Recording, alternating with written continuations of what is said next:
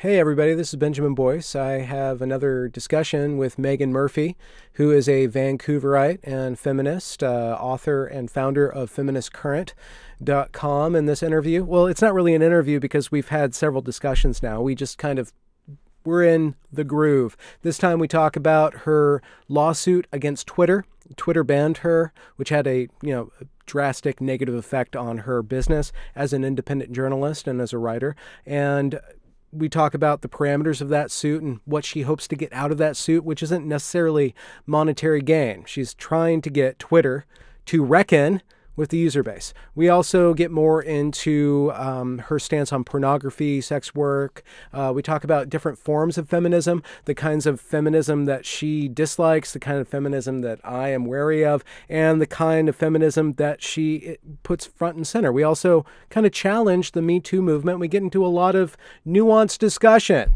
And for that, we might entertain or just piss off everybody, left, right, and center. But I don't know. We're cool people, at least Meghan is. And we have a cool repartee. So let's just jump right in. Here's Meghan Murphy. I mean, I think that Twitter messed up with me because if, for example, if they had waited until they had actually established these new rules around misgendering or dead naming, surely I would have broken those rules. Or maybe I would have, been more careful about pronouns on Twitter or something like that. But because of the way they went around it, or went about it, they broke their own rules, right? Because the main thing with me is that I was kicked off for this one tweet about this individual we were talking about earlier. And that tweet was posted and I was kicked off before Twitter had made public that they were changing these rules to ban so-called misgendering and dead naming. I mean, the rule, I don't even think that rule would have applied to me in that case anyway if they had established that rule beforehand, because this individual goes by his male name on Twitter and in other places online. So I don't see how anyone's supposed to know what their pronoun is.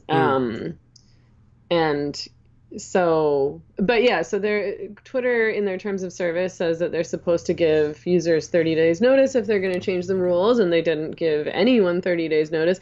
And they never even let anybody, it wasn't Twitter that announced that they had these new rules. It was first reported by, it started being reported in the media. The first report in the media happened 20 minutes after I was suspended. So it wasn't like a press release from Twitter or anything like that. It was a report, I think, in Pink News, which is like a kind of your They're pretty news. Intense. Yeah. Yeah. So literally 20 minutes after I was banned. So I was banned at I got my suspension notice at 10:40 p.m. on a Friday night, and at 11 p.m. there was this report published about Twitter now having these rules about banning misgendering and dead naming. Yeah.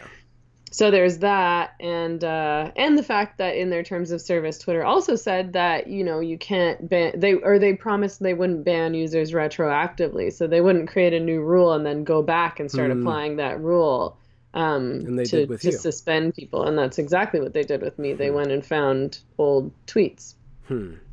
So I don't really think they have a leg to stand on. Obviously they can I suppose they can just argue that they're allowed to do whatever they want. Yeah. But they certainly can't justify banning me. And the things, I'm not sure if you listened to that interview with Jack Dorsey and Sam Harris on Sam Harris's podcast. No. So Sam Harris interviewed Jack Dorsey on his podcast, and he brought me up. So he asked Jack, what about this Canadian journalist who got banned for saying men aren't women? That isn't actually literally why I got banned. I did get locked out for that tweet and was made to delete it, but I wasn't banned at that point.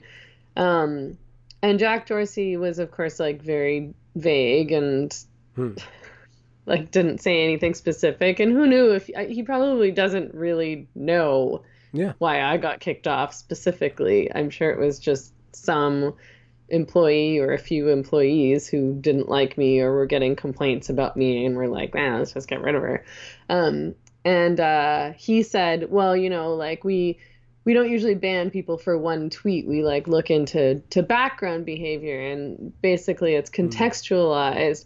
So we look for behaviors like, these are his words, look for behaviors like doxing, Hmm. people who have created multiple accounts in order to harass a specific Yeah. person, or people who are, you know, threatening or posting violent threats. So, you know, I've done none of those things. You haven't Oh, doxed and anybody, even just a no, little I've bit? never doxed anyone. Not even a little I've bit? no, I only had my one account. I wasn't like on Twitter all day and multiple accounts like bugging people. I mean, people have done that to me. Like, ironically, it's like Yeah.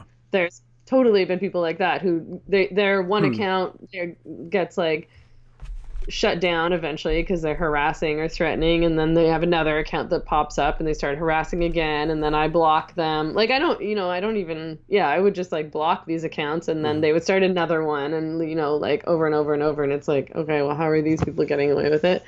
But yeah, I mean, I've not done any of those things, like, so. So your case is that they're not following their own rules, but how did you getting kicked off affect you? How has it Well, affected you? I mean, it's my job. Yeah. Like, it's like it's, I mean, I think it's wrong that Twitter is banning anyone for ideological reasons or political reasons. I certainly think that it's wrong that all these people are, you know, like, it's not just me who's been banned over this so-called misgendering or dead naming rule, you know, like lots of people are getting kicked off. But I think, you know, as far as I know, I'm the only person who's like I'm an independent writer and a journalist. Like, this is my job. Like, this is how I make a living. This is how I'm able to have a platform. This is how I'm able to communicate with the public. This is how I'm able to promote my work, and Yeah. like, you know, things like events that we're putting on or talks that I'm doing. Like, I have no means to promote any of that stuff and to reach an audience. Like, it's Yeah. really an attempt to shut down my ability to work and communicate and speak and to make a living. Like, it has a huge, I mean, imagine, it's not, you know, it's not all about money, of course. It's about free speech and communication and politics and all sorts of things. But at the same time, it's like, imagine how many more you know, patrons I'd have on my Patreon account if I still had a Twitter account. And I'm Hmm. sure that whoever was reporting me, or however that went down, I still don't know. I can only speculate. That's exactly what they're trying to do. They're trying to take away my livelihood and, you know, stop me from having a job and a platform, because it Hmm. was very difficult to shut me down before, because most people Mm. can get fired from a job Yeah. or, you know, banned from a publication, but I Yeah. had my own publication, Yeah. so it was sort of impossible to do that to me, you know, and our and Feminist Current relies solely on donations. Hmm. So it was really just a readership, and it was my audience that was supporting me, and that's why I'm able to work and speak, is because I have so much support from an audience that I've and a readership Yeah. and, That you you've know, like cultivated. a Yeah. movement that, yeah, like that I've cultivated over years and years and years. So it really is like an attack on my livelihood as well So as. how is Twitter susceptible to being sued then? Is there like a what's the technical terms? We don't have to get Breach too of into this. contract Really? and, you know, kind of false advertising. Okay. All right. There's a few, I mean, we're suing them on the basis of three things, two of which is like legalese that I can't even remember, but the main thing is breach of contract, and the other one essentially amounts to dishonesty, like, Yeah. you know, false advertising in terms of what they stood for, right? Because Yeah. they And what they claimed were over providing and you. over, Yeah. yeah, right, the service that they are providing, why they exist, what they Yeah. are offering users. So users are signing up because they think they're signing up for a platform that's going to allow them to communicate freely and to communicate with and hold accountable people in positions of Hmm. power. You Hmm. know, it's you know, how many users would sign up to use a platform that was explicit in saying that those users would be banned for political reasons Hmm. or ideological reasons, or just arbitrarily because Twitter's friends don't like them. I In mean, what way people would was be there much a less enthusiastic about that, I'm yeah? sure. In what way was there a breach of contract? Like, how did you sign a contract with Twitter? And I ask this because I assume then that we have all somehow signed a contract with Twitter. Yeah, so you agree to their terms of service when you sign up. But they don't And so agree to their own terms of service. Or yeah, do, and so the points that I mentioned earlier around the giving 30 days notice if they're going to change the rules and not okay. applying rules retroactively. So it's those two things that are the main things in terms of that breach of contract issue and what we all sign on to as users when we sign up for a Twitter account. Okay. But we aren't paying for this service. So can't they just say it doesn't matter what you do because you're using our platform? We don't need you. Sure, they could, but I mean, it's not honest to pretend that Twitter is just like any private Hmm. business at this point. It's Hmm. not like, oh, it's a restaurant that you can't go to. Okay. Um, but at the same time, like if a restaurant was not allowing people in for, I don't know, like restaurants aren't allowed to not let you come because you're black. Like restaurants aren't allowed to discriminate in that way either. But Yeah. it's different. It's like you can go to a different restaurant, right? But But if like, let's just do hypothetical. If you're rude to other customers in the restaurant, they have the right to kick you out. sure, if you're abusive. But Hmm. my larger point is that like Twitter isn't like a restaurant. It's not like a private business. They can claim to Okay. be, or other people can say that, but it's not true. Everyone knows that Twitter is now the public square. Like it Hmm. is about democracy at this point, and this Hmm. is where we get all of our information. This is where news is shared. Hmm. This is where public debates happen. The New York Times reports on tweets. They're like, I don't think that you can really exist as a Hmm. journalist Okay. without being on Twitter. I don't think you can exist as a politician without being on Twitter. And I believe Hmm. Twitter has even acknowledged that, like you can't really participate as a public figure Hmm. without being on Twitter, unless you're like a huge, massive celebrity. Maybe you just wouldn't need to bother at that point Yeah. because you're so big time. Who Yeah. cares? But But your fame would have carried over from pre-Twitter days. yeah. Yeah. So um, yeah, I mean, it's not honest to pretend as though Twitter is just some private business and that we can go somewhere else because we can't go like what else is like Twitter? Facebook doesn't function like Twitter, like Yeah. commentary doesn't travel in the same way and Yeah. you can't communicate with people freely on Facebook because people have their own pages and Yeah. it doesn't Yeah. function in the same way. You can't make announcements that travel as far Yeah. as they would on Twitter if you were, for example, saying, Hmm. this is my opinion on this, or like this is an event that I'm having, or this is some like important commentary that I have to say about this issue. Do you guys think, and by you guys, I mean you and your lawyer, your team, do you think that regardless of damages that you might receive, do you think you guys have a strong enough case to actually force Twitter to recognize their responsibility to the user base? Do you think that there's a chance that you guys can force the hand of Twitter into reckoning with the service they provide and the importance Yeah, of that? totally. I mean, I think we have a really strong case, and my lawyers think we have a really strong case too. Otherwise, they wouldn't have taken it on. So my Hmm. lawyers are getting paid only through what I can fundraise. Oh, okay. I'm not paying for this because I can't. I don't have, it would cost Yeah. tens of thousands of dollars. I don't have that kind of money. Hmm. So they agreed to take it on based, they're just going to take whatever I can fundraise. So it's all being funded through donations. And they took it on because they think that it's an important case, but because it's a strong case. I mean, none of us are likely to make any real money off of this, Yeah. right? Yeah. Um, So it and might set precedent. It might be something that changes the conversation or the direction in which this internet company is going. yeah, that would be the purpose to set precedents. Like, I mean, obviously, I want my Twitter account back. Do you think you'll be able to get that back? Is I that don't like know. I have something no that you guys are idea. actively fighting for? Yeah, we've asked for Okay. my Twitter account back, and we've asked for Twitter to give the accounts back to other Mm, users who've been yeah. banned on the Okay. same basis in a way that's unfair. Yeah.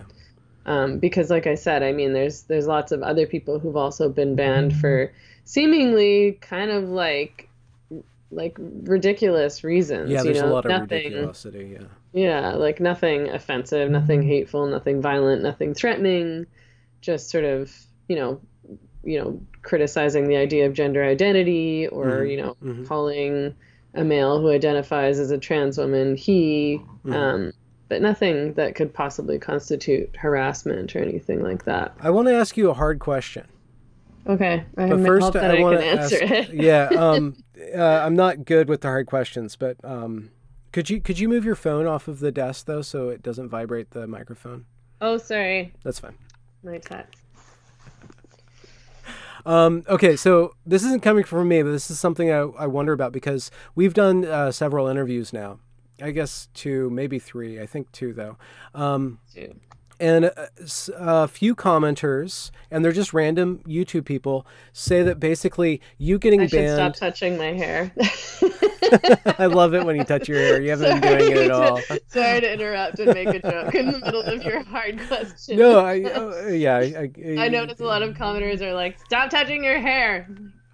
well, some commenters have pointed out that Feminist Current has banned users, has deleted comments. Yeah. Because people have been asking questions or they've been rude. Has your stance on how you guys moderate your website changed in the light of you being banned from Twitter?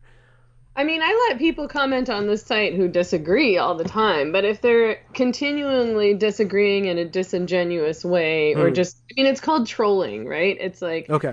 people get banned for trolling. People get banned for being assholes, for being disingenuous, for being unproductive. And I mean, how do you identify the difference between a troll and a gadfly? what's a gap? How do you be somebody who's actually just really testing you? How do you know whether or not somebody's being Well, genuine or disingenuous? Well, if somebody's challenging you in good faith and they're actually responding to your arguments and Mm, actually responding to what you're saying, and they're not just lying over and over and over again, like they're not just, not listening to what you're saying and kind of repeating themselves over and over again, or misrepresenting what you're saying in order to keep coming back with the same bullshit. I mean, yeah, like it is a tough one because it's like I would prefer not to delete any comments or ban anybody, but the comment section would be psycho. And mm, the point of the comment section is, on my side anyway, is to have a productive conversation. And mm. there's some, like, if you're leaving like 30 comments a day and it's the same shit over and over, it's like, fuck off. You're just Okay. wasting people's time. Like, you're just taking up a bunch of space, and it's going to irritate all the other regular commenters who are trying to have a productive Yeah. conversation, to the point where they're going to stop commenting because they're like, oh, Yeah. every time I leave a comment, this guy is like, like, Yeah. just being stupid, and Yeah. just kind of doesn't really give a shit. Like, you can sort of tell. I mean, I've been Mm, moderating this comment section now for, since 2012 or something like that, and you can tell, I think, when people are being sincere or not. mm, Um, and you can tell when somebody's really curious or is trying to challenge people in an honest way, and those people totally can stay on the site. And, my regular commenters and readers have gotten mad at me and annoyed at me lots and lots and lots of times because they think that I'm letting mm, men say offensive things on the site, what they perceive to be offensive. People who are challenging ideas around rape culture, or challenging ideas that we hold around pornography and mm. prostitution and all sorts of things. And I've had regular commenters leave because they're so Yeah. annoyed at me for letting these men stay on the site. So I do, it's not about disagreement. I know that lots of people online will say, like, oh, I got banned because I disagreed with you. And it's like, nobody gets banned for disagreeing. You get banned for acting like an asshole or being disingenuous. All right. I'm glad. Yeah. Thanks for letting me ask that question. I wanted to give you an opportunity to actually address that because that's one thing that I thought was interesting, and I wanted to hear your thoughts on. Yeah, and most people actually don't get banned. I just start deleting their comments. Again, it's like if you're leaving like 20 or 30 comments at a time, it's like, no, you can't do that. Just leave a few like intelligent, thoughtful comments. Don't just like leave like a barrage of comments saying the same thing over and over again every day. Like, I don't know, then I'm just gonna start deleting your stuff. Like, Well, speaking of comments, how's the YouTube community been for you? it's been really good actually, which is surprising because I thought it was gonna be awful. Hmm. Because I feel like YouTube doesn't like feminists very much. And and I didn't know what kind of audience I would have on YouTube because I Hmm. don't know who's on YouTube and I haven't participated on YouTube for the most part ever. I never really Yeah. watched you like I've started to a lot more lately because I'm there and because I'm finding people on YouTube that I find interesting, but I just never really paid that much attention before, to be honest. So I didn't know if I was going to end up with a bunch of people who were like, "Fuck you, whore." And of course there's like comments like that too, but for the most part, like people have been supportive, and I also really appreciate that people are sort of letting me explore different topics. What do you mean? Because that was sort of, well, I was worried that if I started talking to people who weren't necessarily feminist Hmm. or talking about issues that challenged feminist ideas in any way, that people would feel disappointed in me or feel betrayed by me or Yeah. feel like I was kind of selling out or whatever. And I mean, it's not that Hmm. the interviews I've been doing have been anti-feminist. They just haven't been feminist, and I've interviewed people who do challenge kind of feminist mantras and accepted feminist ideas, around things like Me Too and due process and those kinds of things. Do you think I that think feminism is has gotten kind of insular? Do you think that there's an echo chamber that you're consciously or unconsciously trying to dissolve or make more porous? totally. I mean, it's the hypocrisy that I see. Did you hear that Facebook noise? No. Or did that? Okay, good. I was like, should I shut Facebook down? Okay. I am very popular, as you can tell. You are so popular. I'm not. Like, um,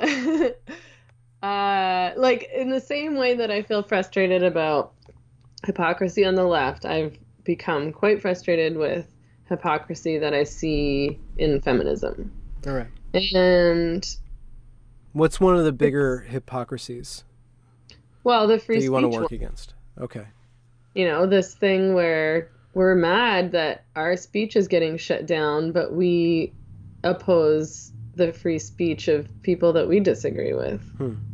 And it's not all feminists believe that, but certainly there's lots of feminists that I'm allied with who do think that it's an acceptable position to take to say we want our free speech, but no, I don't support free speech for all. I don't support the free speech of these people because I Hmm. think that they're politically dangerous.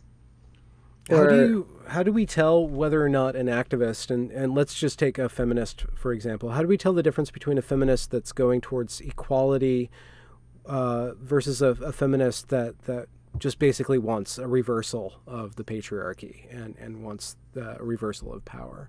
And is that like just a man fantasy or a negative fantasy of feminism? Do you think that there are individuals in the movement that want to reverse the power structure, or I don't think that it's true in general. As far as like the feminists that I'm connected to in yeah, any case, I don't think I think that's largely false. That okay, idea that what we want is to be in power and you guys to not be in power. For men to be subordinate and for women to be in power. That's not the kind of politics that I've ever been involved hmm. in, or the kind of politics that actually real life women that I really know are advocating for. Like maybe there's commenters online or people on Tumblr or whatever saying all Yeah, sorts of shit like yeah, castrate all men, kill all men, blah blah blah blah blah. But nobody in real life says that. The women that I really work with, women who've been working in the movement, women who hmm. work in transition houses, women who've been fighting prostitution, women who've been fighting pornography. I shouldn't say nobody, but for the most part,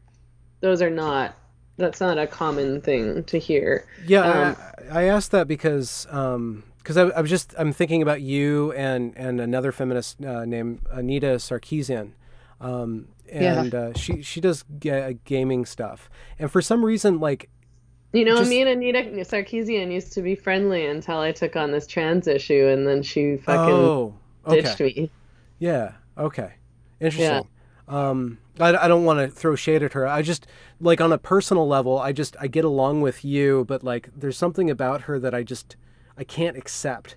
And I'm not like angry against her, but there's just something about what she's doing that's off to me. Whereas what you're doing when you focus on women's issues, it just seems like there's more room for me to like either agree or disagree with you. And it seems like you're not going into, it seems like Anita kind of is going into male spaces and trying to change it, whereas you're more concerned with the female spaces and with the the female rights and stuff like that. I'm throwing that out there because that's what I was just thinking about, like different kinds of feminism and different ways that it's perceived either justly or unjustly as kind of being problematic. Or I mean, I haven't really followed what Anita is doing very closely in a few years at least, so I'm not sure I can speak to that. Sorry, my dog's whining, so I'm just gonna bring her here. Come here. Okay, this is Emma. Short Let's see hair if we dog. can stop her from whining. Yeah. Well, I Sorry. didn't mean to I didn't mean to like target Anita. I don't want to do that. I want to participate in that. I was just wondering about like different kind of strategies of feminism, different kind of goals of feminism, I and will say that like I feel lately and like again like I'm so wary of ending up sounding like I'm turning into some like weird like MRA right winger or something like that. do you have a gun But behind you? no, I've never even touched a gun in my life. This is Canada. Um, but I don't.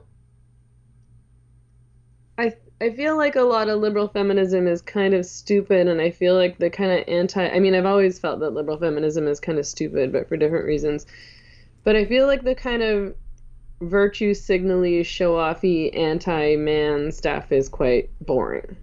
Hmm. And I think a lot of feminists, liberal feminists, engage in that kind of thing where it's like, oh, men, you know how men are, and mansplaining and The Sarah manspreading, and Jeon kill all men, white men, like that. The whole New yeah, York Times why it's okay to hate why it's okay to hate and men. all men are such like whiny babies, and they need to stop complaining, and they have nothing to complain about, and that even to, like I got in a little bit of trouble, not as much trouble as I thought I would be Hmm. for as and like as far as being accused of essentially saying, well, what about the men when I was talking Hmm. to Megan Dom on YouTube?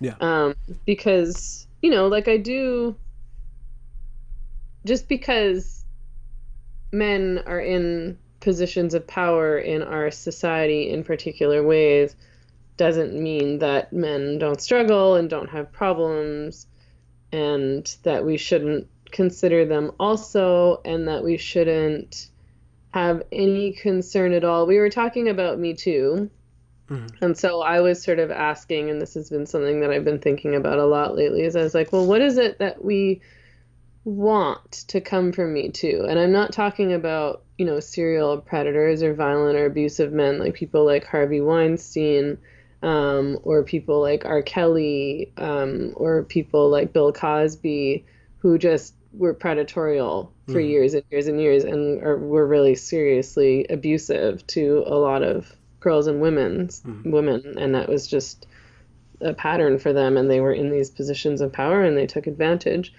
But, men who sort of engaged in bad sexual behavior at some point in their lives, often when they're quite a bit younger, and then were Me Too'd, and then Hmm. have sort of just been ostracized. And I was like, well, Hmm. where do we go with this? Like, how do they come back, and what is it that we're trying to achieve by doing that?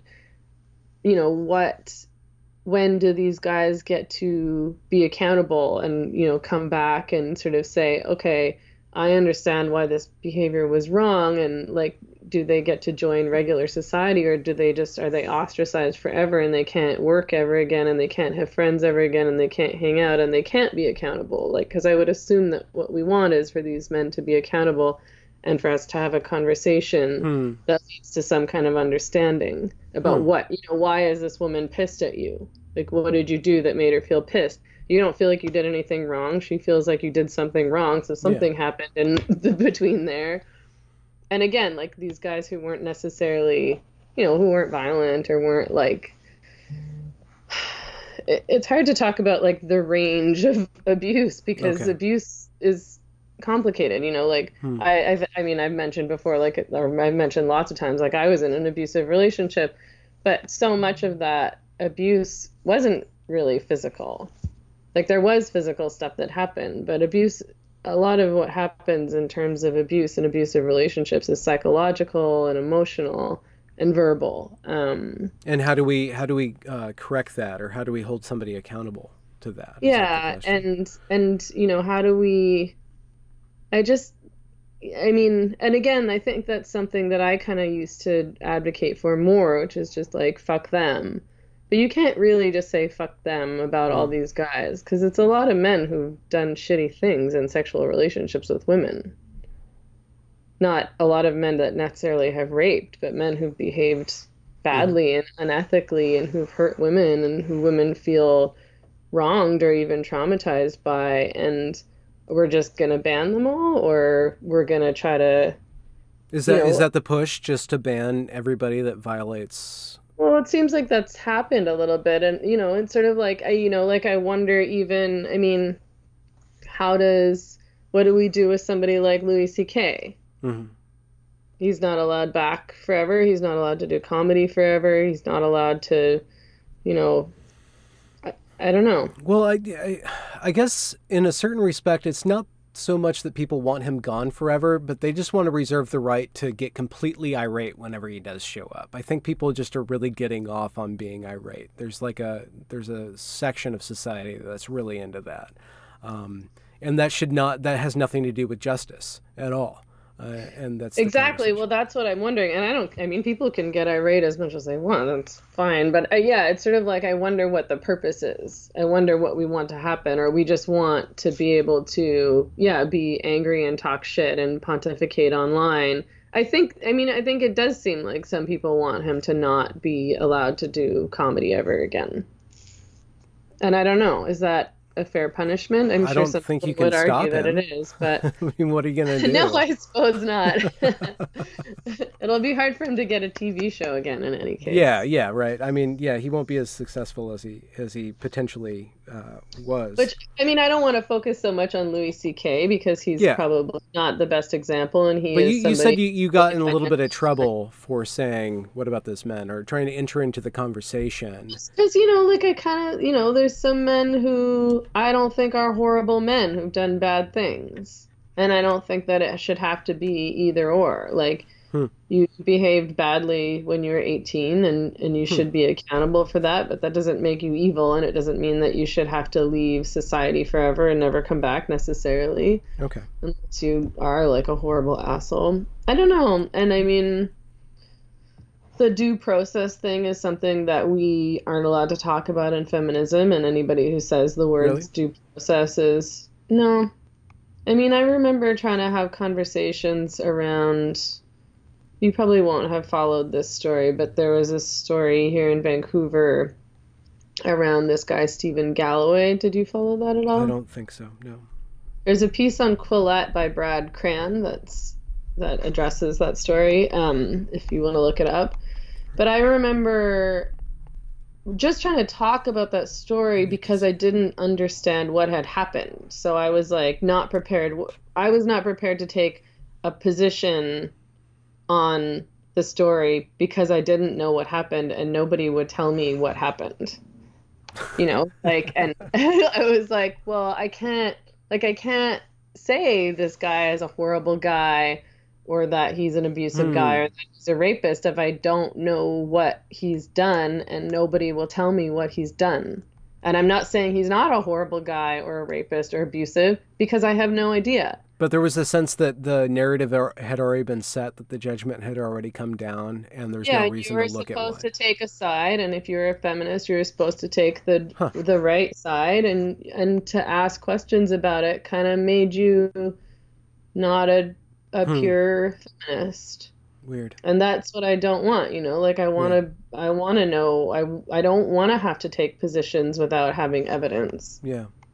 Well, what And would? without, I want to be able to have nuanced conversations about things, and I don't want to have to just Hmm. believe what everyone says because everyone's saying it, and that's what I'm supposed to believe, and that's the position that I'm supposed to take. I want to be able to Hmm. think independently and critically, And I think that we can totally support women and victims and also still do that. Hmm.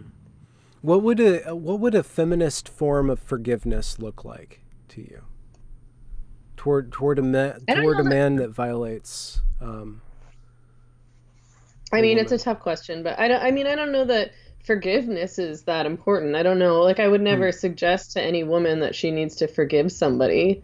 I'm never gonna forgive my abuser. I think he's a Hmm. sociopath.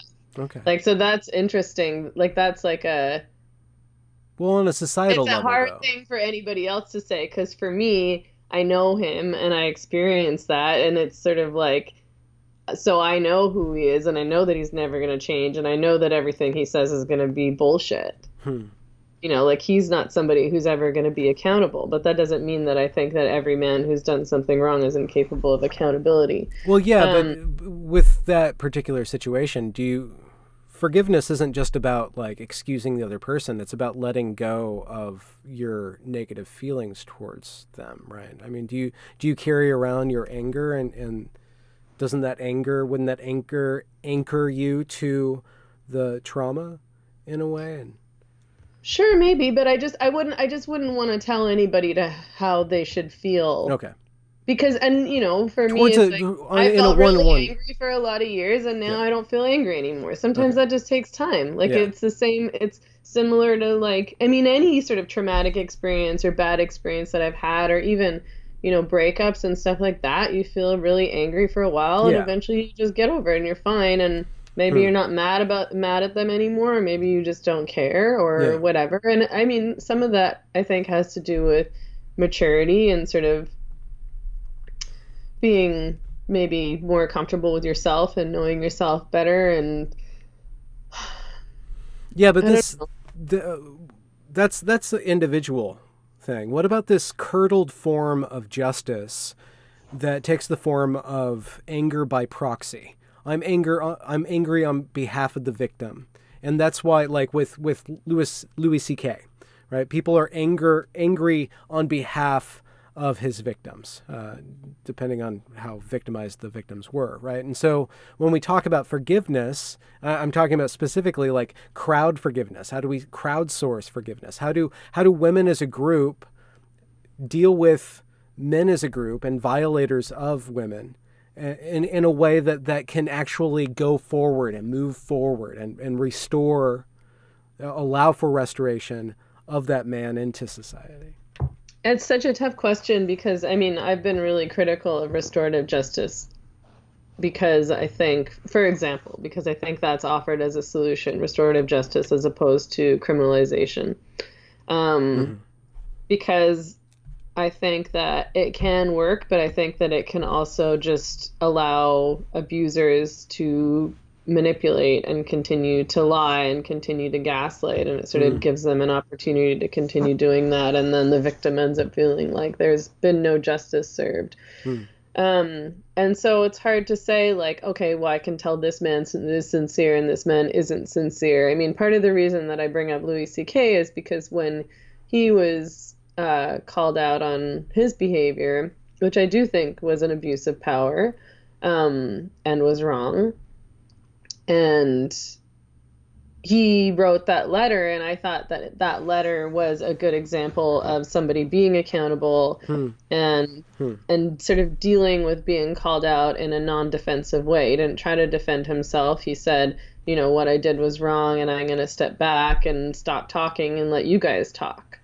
And so I did think that it was Mm. sincere, and I think that it demonstrated accountability, and I think that, like my assessment of it was that it wasn't just fake and virtue signaling. I mean, that's to me, that's like the most annoying thing in the world, like, is fucking fake people. Like, I can't stand it. I cannot stand virtue signaling.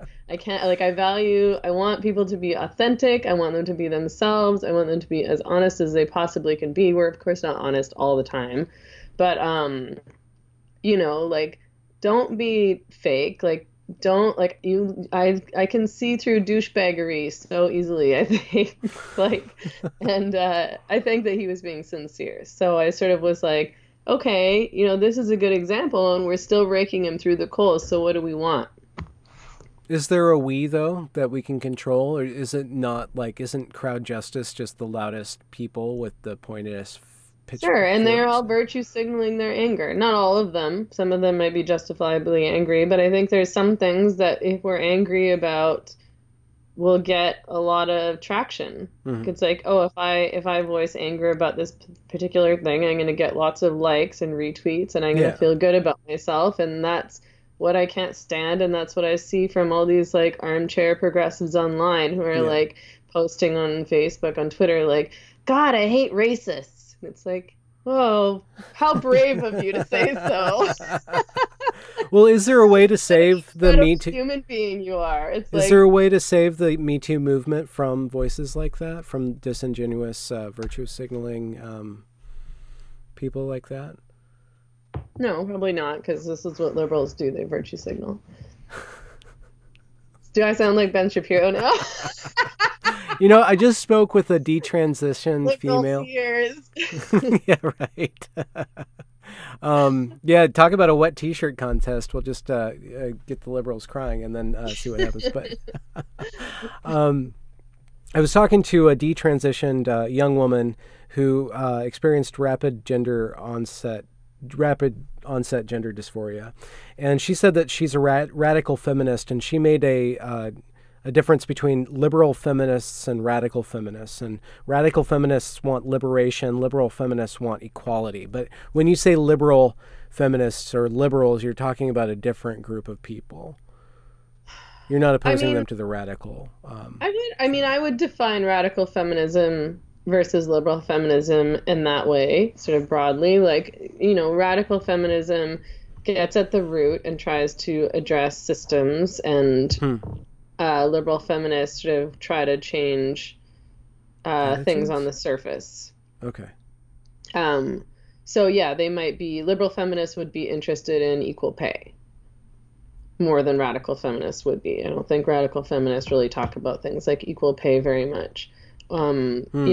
Like so sort of more policy legislative issues Okay. that ensure that there's 50% women and 50% men in engineering or something like that.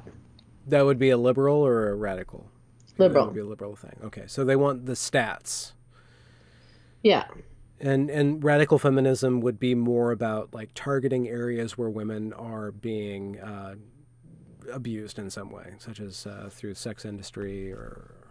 Yeah, so we've focused a lot obviously on porn and Mhm. prostitution, and and why these things are happening, like why is it that the sex industry exists, and what's Hmm. actually happening in the sex industry, and why are men treating like women like this in the sex industry? Why are men okay with having sex with like exploited, Hmm. abused, marginalized women and girls? So many men around the world. Hmm. Not all men, but a lot of men. I mean, the sex industry is a huge industry, and there's a lot of women who are being abused and exploited, and who are really marginalized women who've come from poverty and abuse and have just cycled back into that, and that men seem to have no qualms about Hmm. buying and using in that way. Have you seen Vancouver, the sex industry in Vancouver change for the better in the last 20 years, or since you've been aware of it? No, it's awful. I mean, I think it's probably grown, if everything. I mean, we have Hmm. massage parlors that are, Hmm. the women in those massage parlors are often trafficked, Hmm. and are largely Asian women. It's a really Oh. racialized industry. Huh.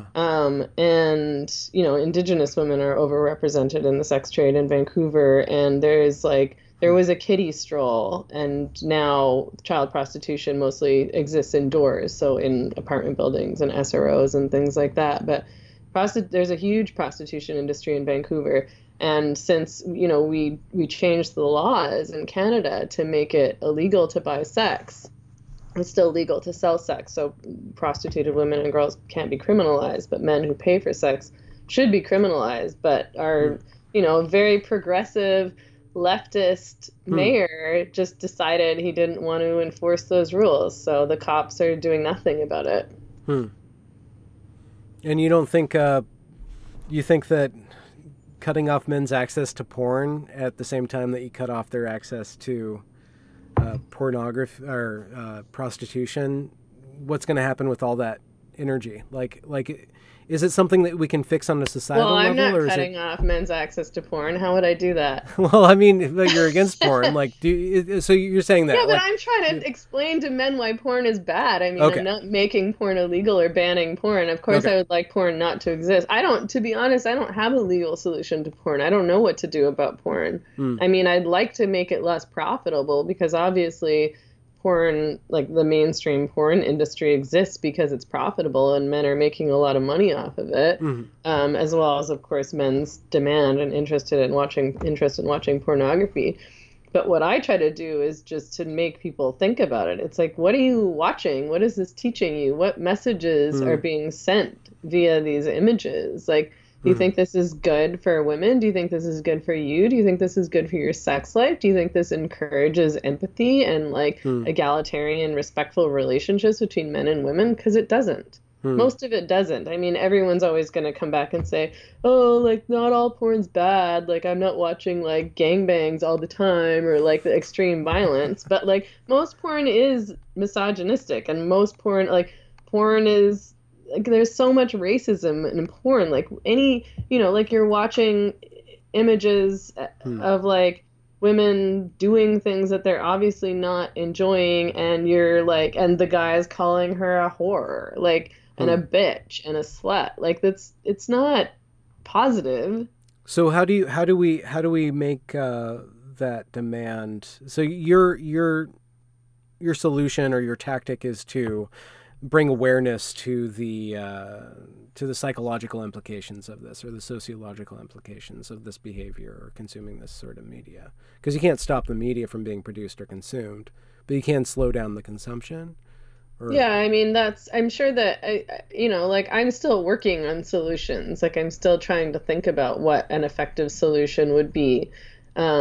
hmm, And but yeah, for me as far as my work has gone, it's always been to sort of try to explain why this isn't just neutral. It's not just sex. It's hmm, not just a fantasy. Like it has real life impacts on hmm, real people, not yeah, just the women who are in porn who are maybe being hurt or, like they're doing something because they need the money and then that imagery is going to stay online for the rest of their lives and they can't do hmm, anything about it.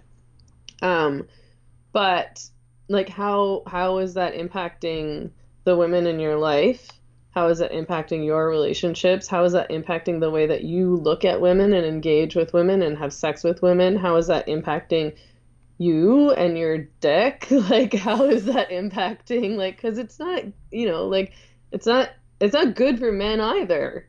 hmm. Like porn isn't good for men. What does porn do that's good for men? uh Stress relief is one answer to that. Yeah, but I'm not against masturbation.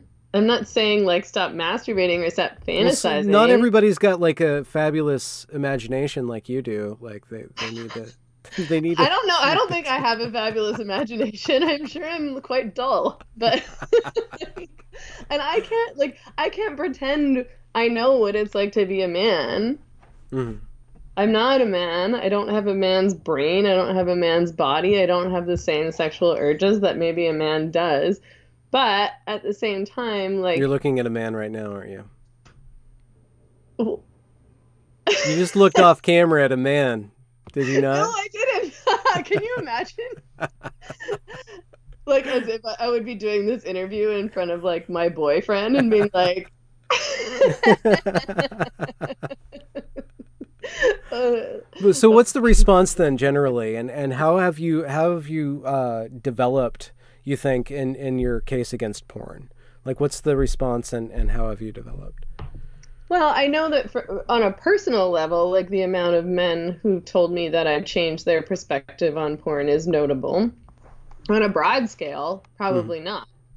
The men who've said that to me are probably like, 5 or 10 men. I Hmm. suspect there's more. I know there's a lot of men who read Feminist Current who've emailed me and said that I changed their perspective on Hmm. pornography. Hmm. There's, women and men who've emailed me and told me I changed their perspective on prostitution. Hmm. So I think that Hmm. it can have an impact. Um, and I think that if we challenge the normalization of pornography on a Hmm. broad scale culturally, then that would have an impact. Like What do you the mean by dominant challenging that? the The norm. dominant narrative is that pornography is harmless. Everyone does it. It's just sex. It's just a fantasy. It doesn't matter. And Okay. also, we shouldn't talk about it because we don't get a say in people's private lives. But pornography isn't private. This is something that's up for public consumption, Hmm. and this is imagery that is impacting everyone. Like you can't. There's no person. Like you can't get away with not watching porn anymore.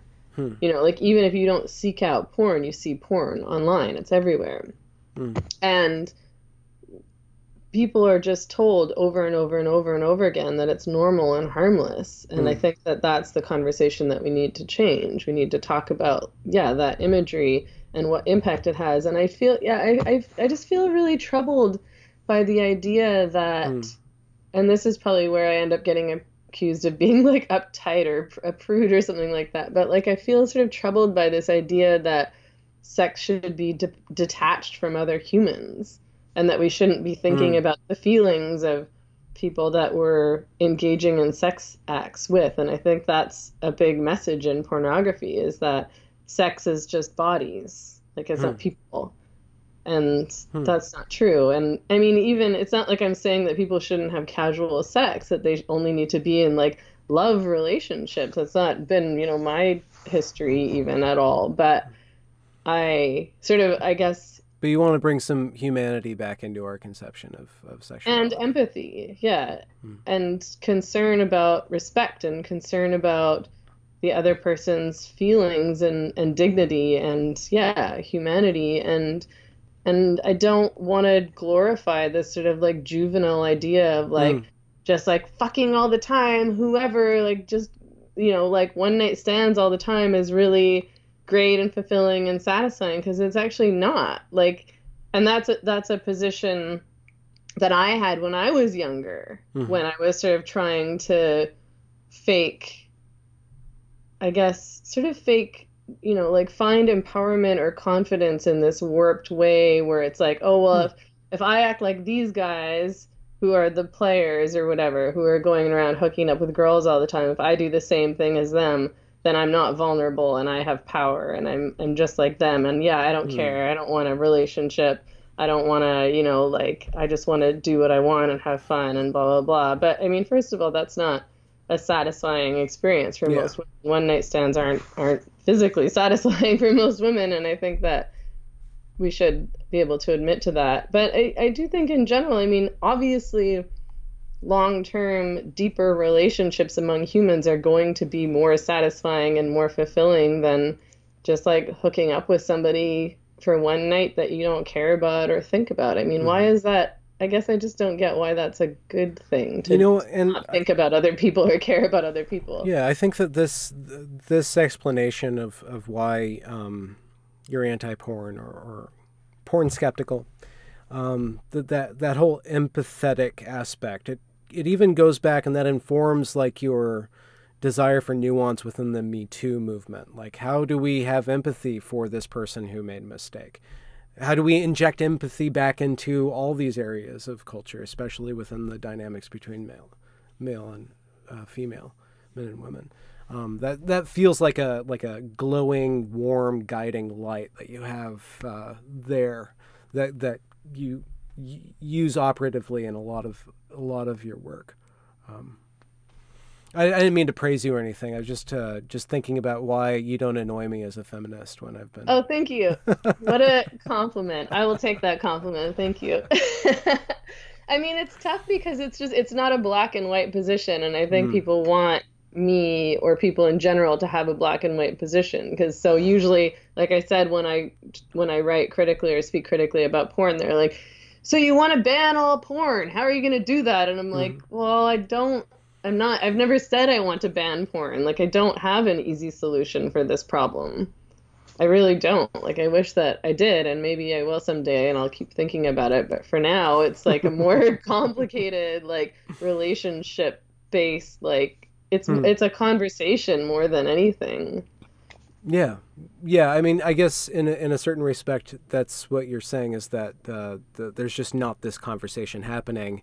So that so much so, this conversation's so lacking that when anybody like questions, they automatically are assumed to be against or want to be like completely anti. When you're not even doing that, you just want to start to have a conversation about this. Yeah, and I mean, I am anti-porn. I think porn is awful, but and I wish that it didn't exist again. But Every it's type of not. porn. I mean, if You're there okay was, with romance novels, which is I've never emotional read a porn. romance novel in my life, Oh, so I really? don't even Okay, know. so you're not No, I even don't read okay. that shit. Huh. So you're an I mean, I don't elitist even read too. fiction, to be honest, but I Huh. I mean, it's not like I want to ban nudity on screen Well, or sex desire, scenes. erotic, yeah, erotica. I mean, I don't think erotica is pornography, but I mean, it's just when people say, well, all porn, it's like, okay, well, let's talk about most porn that most men watch. Let's Hmm. just say that. Okay. Sure, there's some like niche porn that isn't awful, but most porn that most men are watching on like Pornhub is pretty much kind of all the same. Can we get a Megan porn rating, empathetic porn scale for you? Can you just like watch like 200 hours of porn and tell us like I think, what's a well, 5 star and what's a I zero would be star? so messed up if I watched 200 hours of porn, and I would probably never want to have sex ever again. But I think like I would probably hate most of it. Okay.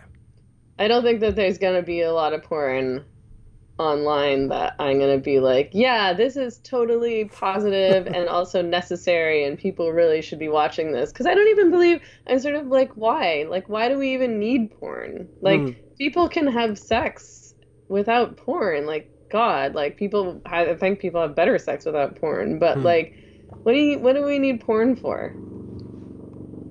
Like, I understand that men like it, but I mean, that's not the same as really needing something. It's like, well, just like, I don't know, just like go jack off in the shower. I mean, I know that you guys do that too, but I hope you never like just walk around any given apartment with a black light. Um, just just remain in your naivete. I'm not naive. I'm I'm not fucking kidding. I'm naive at all. kidding. I'm kidding. I'm kidding. I'm like, it's not, I am like much less naive than I think most. I think that, okay,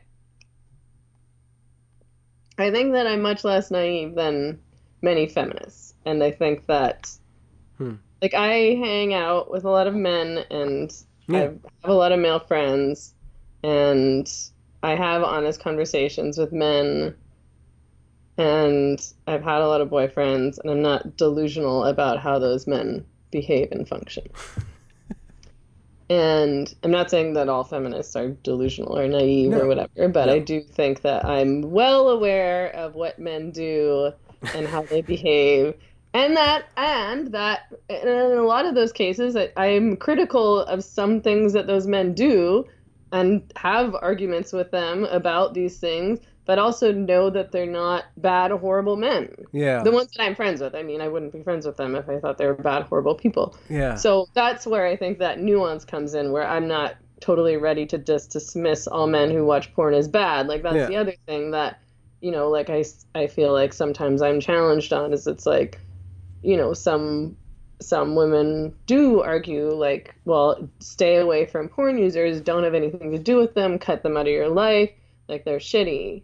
And it's like, well, that's not true. I mean, most men do watch porn, and Hmm. most men that I know, not all of them, I know men who've stopped watching porn because they Hmm. they recognize the negative impact that it was having on them, and on their relationships.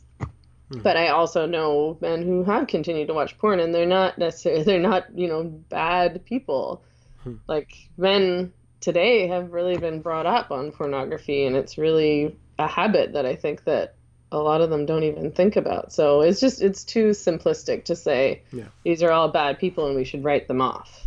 So I guess that's sort of the same argument that I'm making a little bit around Me Too. It's like Yeah. we cannot just dismiss people as all bad or all good. That's Yeah. just not how things work. Yeah, to go back For the to most part. something interesting that you said about the man-hating version of feminism is just so boring. Like that's the word that you used. That's like a perfectly powerful. That's a very powerful word. It's just boring. It's not like irate or evil or Well, anything. if it seems insincere, like the boring part, can I just stop you for a sec? Because I just realized my laptop isn't plugged in and I have to plug it in because it's gonna die. Okay. Yeah, like I think, and I don't want to say like, in terms of this man hating thing. It's like I'm not talking about necessarily women who have anger at men, Okay. because Yeah. I think a lot of women who have anger at men, like it's justified. But I guess the performative man hating or the performative dismissals of men and just like stop talking and I mean I guess like the stop talking thing I don't like because I think everybody should be able to participate in conversations, and because Hmm. I yeah I think I mean men already men are already so bad at communicating. I don't want to make them any worse. Like all I do is try to force my boyfriends to talk to me, and I'm gonna tell them to shut up. Like no, it's like, say something. Tell me how you feel. Like this is like drives me crazy. Every relationship I've ever had with a man is me trying to force them to have conversations with me and like process with me, and them being like, "Ooh." But you're attracted. If that's every relationship, then you're definitely attracted to Am something I, about or it. is it just that all men can't communicate? Well, I'm sure the man that communicates probably annoys the fuck out of you. You're like, this is like dating myself. Shut up. I wanna wrench this stuff out of you. This is the fun part. Like I want to Like, get it out of you. I don't know. I hope that's not true. I mean, I would hate to date myself, but I'm sure that would be very irritating.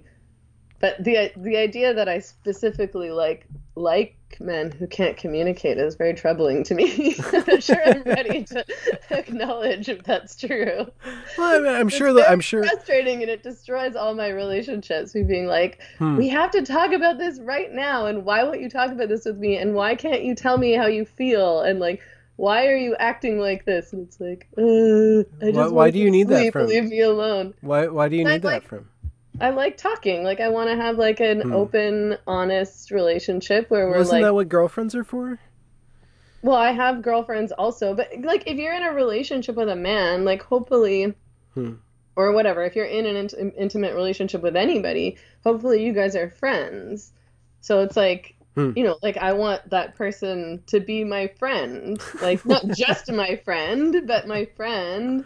And you want to be able to talk to them about stuff Hmm. and kind of like be close. Like I obviously have different relationships with my friends than I do with my Hmm. boyfriends, but if something's like troubling me or upsetting me about the relationship, I want to be able to talk to my partner about it. But is it And I happening find all it the so time? weird Is that there I'm always like mad all the time. trouble? Is I know what you think. You just think I'm mad all no, the time and no. harassing my I boyfriends don't and think so. I think you genuinely love dudes. I think you genuinely I really wish get I didn't. off on men. Like that's what turns you on, gets you off, and that's why you're so successful. Um, but I just wonder if like you're not demanding a little bit too much from these guys, you know? Like if you study male communication, like do we want to talk about ourselves? Do we want to do something coincidentally? Right? Like let's do something together. But you like that face-to-face thing like most men are like let's divert it at like a third object or objectify something and fix it, I right? hope that my boyfriend watches this and this functions in some sort of like couples counseling for us. Here I am. Because I think that you're probably right, and I think that he would probably be like, "Yeah, exactly. Let's do something else. Let's just have a nice time. Like, stop ruining our nice time with all of your like. I want to talk about this thing that I'm pissed about." He's like, Well, I'm just "We saying. only see each other once a week. Let's just have a nice Okay. time." All right. Yeah. If you guys are LDR, long distance relationship, I understand. I'm just saying. You said Long all the distance time, like relationship, you we're always just want to be not talking. Like Totally codependent. it just seems like you might benefit from just like easing off a little bit and say, you know what, we don't have to do this all the time. Like quarterly, every 3 months, I'm gonna have an issue, or like once a 3 months? month. Okay. Okay. I thought like not all the time. I'm like, okay, once a month. You know, there's I'll that. try for 3 months. You know what? I'll tell you what. I'll try to not bring up any of my issues that I'm having with our relationship and our communication for 3 months.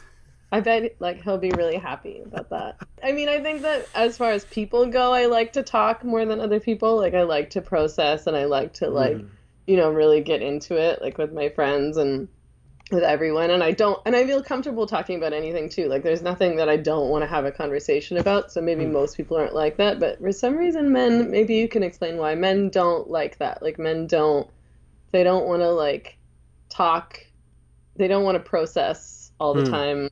They don't enjoy it. And if something's difficult, like if something's sort of like uncomfortable or stressful or difficult as far as a conversation, I feel like a lot of men are just like, no, I don't want to deal with it. I want to push it away and pretend that it's not there.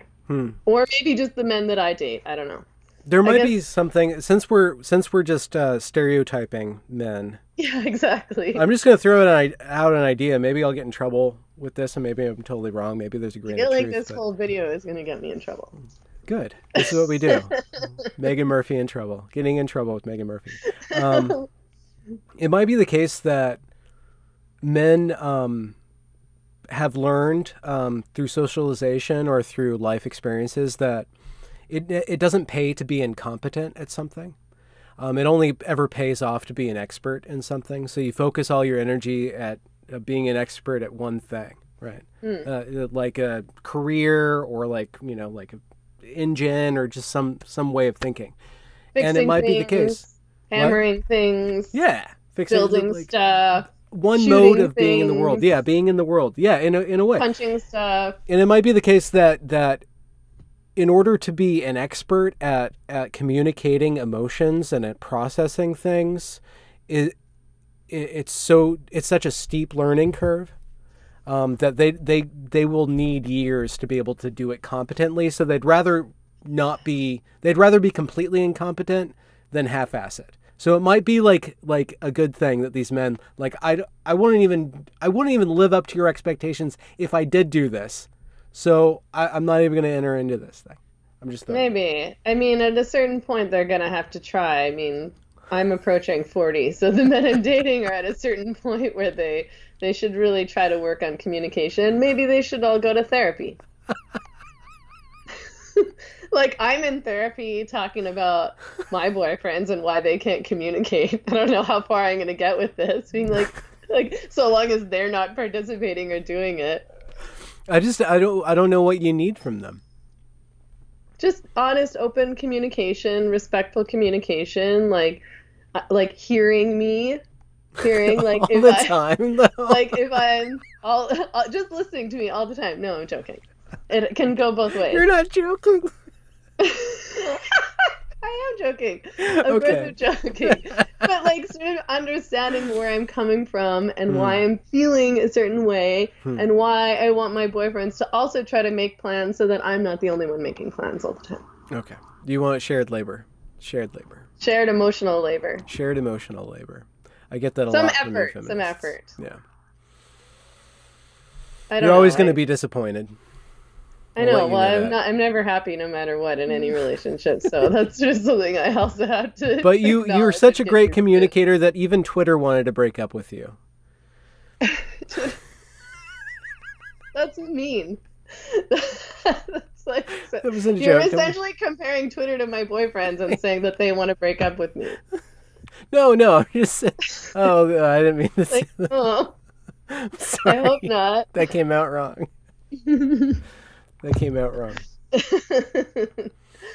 Well, yeah, I mean, yeah, I was just too good of a communicator for Twitter to handle. I guess. No, okay, this is what I'm gonna say. We should wrap up. I have to go, but you are an excellent communicator. You have a lot to say.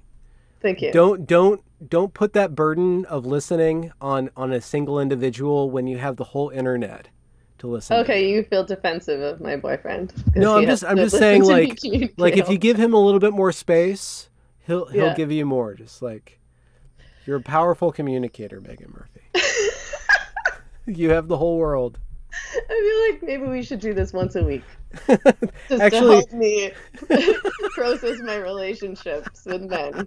Okay, all well, right. I don't know how this conversation's going to go for everyone watching, but I enjoyed it. Yeah, thank you. Thanks, Like, what are Megs. you guys even talking about? I think we got into something Just like useful. chatting. Okay, is All that right. all? Do you have any more hard-hitting questions for me? I I think that we drive all my should. boyfriends away. Well, I wish your boyfriend luck, and we should grab a drink sometime. I should head up to Vancouver, or if you're ever headed down to Seattle, let me know. We could do a meetup. Yeah, for sure. That would be fun. It would be fun. Okay, That's let's it. talk soon. All right, Megan. Good luck with Take the care. suit. Keep me posted. Thank you. I will. All right. Okay, Ciao. bye.